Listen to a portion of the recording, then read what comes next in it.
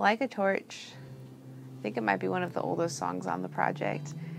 I was driving to work when I worked retail, and I was just thinking about how God's love is supposed to motivate everything we do, and how that doesn't always look like being in someone's face. It doesn't always look like just saying John 3:16, you have to get saved, but love pursues people's hearts the way that they need to be loved and pursued.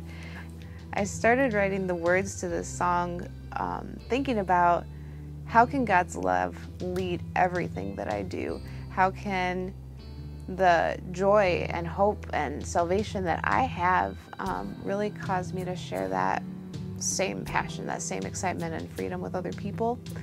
So the song is really a prayer. Let your love like a torch lead me on. Let it light the way and go before me.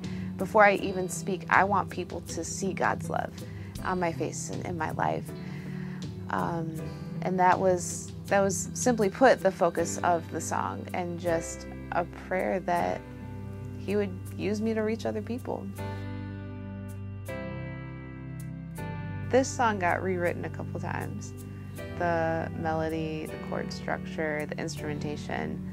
I was having a hard time finding something that fit. We went through a couple different vocalists who had their own takes on the song, and it took some time to find what it felt like the sound that the song was meant to have.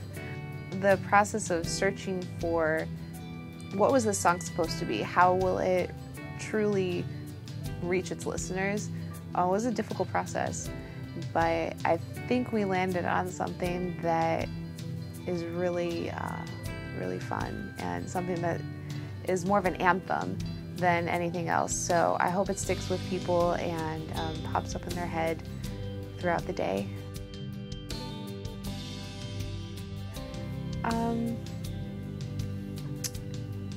I guess because it stuck with me. It was really an anthem and a prayer in my life for a long time. I work around a lot of people who at the time didn't know the Lord, and even now I work with a lot of people who are saved but definitely need some love. So it's just in every season of my life it's been so relevant. I couldn't let it go, and I think that's why it kept coming back and we kept working on it until it was right.